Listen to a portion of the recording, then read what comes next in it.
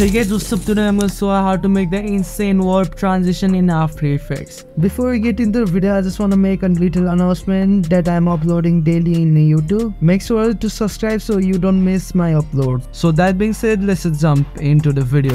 Yo guys, you're back in After Effects. Now I'm going to show how to do the effect in here. I have these two clips in my timeline which I'm going to transition on. Start it off, I will make a new adjustment layer and add a motion tile effect onto the adjustment layer. Then I made output width and height to like 1000. Then I hit mirror edges and go up to the effects and preset and add transfer if and hit the stopwatch on position, scale and rotate. Then go a bit further and scale out of your clip. Then offset the position to a newer mirror. I don't know if I'm making any sense right here. Then don't forget to reset the scale at the end and generally make an animation like this. And then go up to the middle where the clip splits and zoom out a bit by decreasing the scale, and throughout the animation make a 1 cycle rotation. Then your effect should look like this. Then select all of your keyframe and hit F9 to ease those. Then select your position keyframe and go up to the graph and make sure you are in speed graph and copy this graph right here. And I made the graph, as you can see we get the black edges. So to remove that, go to your motion tile and bring up the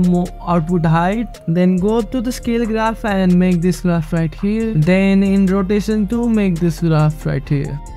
Then I expanded the keyframe of the rotation. Then don't forget to hit the motion blur icon. If you don't see that, hit the toggle switches and on and you should see that. And already you have this insane transition. Then select your all clip and pre-compose.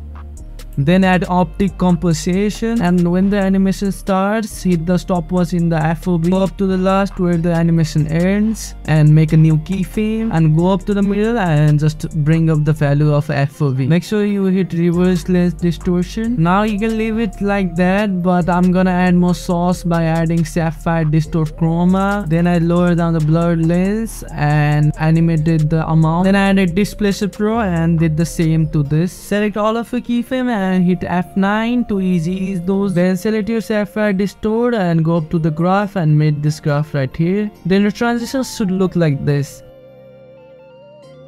That's it for today's video guys. If you like this video, hit the like button and subscribe for more videos like this. See ya later. Bye.